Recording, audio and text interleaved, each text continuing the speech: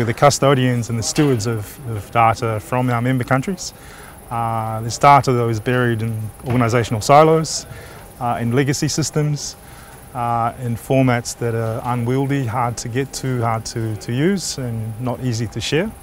XBC is of course the premier sort of technical agency in the region, so out of that work that we do with the countries, we generate lots of data around that. So we as SPC already sit on lots of data, but it's spread out all over the place. And the data up initiative is about bringing that together, making it easy to find in one place, and looking at some of the data management practices around the preservation of that data and how we make it available for reuse.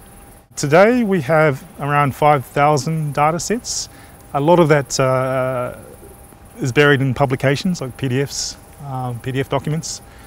But we're only touching the tip of the iceberg. We've only been able to reach out to a small number of teams within SPC, and also 1 or 2 partners that we've worked with to bring together 5,500 or so data sets about the Pacific.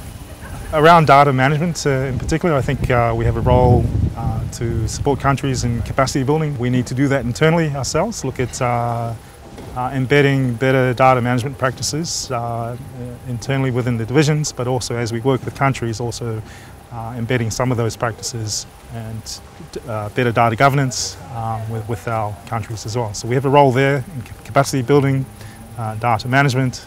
And I think regionally with our partners, there's a strategic position we should be putting ourselves into, is looking at how development agencies use data as a resource, and our countries can use data as a resource to innovate and to create new opportunities.